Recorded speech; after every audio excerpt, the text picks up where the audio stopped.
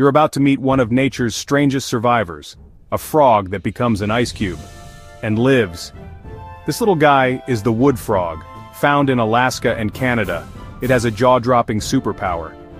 As winter hits, it freezes solid. Blood stops flowing. The heart stops beating. Organs are frozen, no breathing, no heartbeat. By all logic, it should be dead. But evolution gave it a trick. It floods its body with glucose like a built-in antifreeze. This sugar shields cells from ice damage. While 65% of its body water turns to ice, its organs stay protected. As spring returns, the frog defrosts. One heartbeat, then another, until it comes back to life. No hospital, no machine, just nature's brilliance. Scientists are studying this ability, hoping it could one day help us preserve organs, or even humans. Frozen, dead, and then alive again. The wood frog just rewrote the rules of life.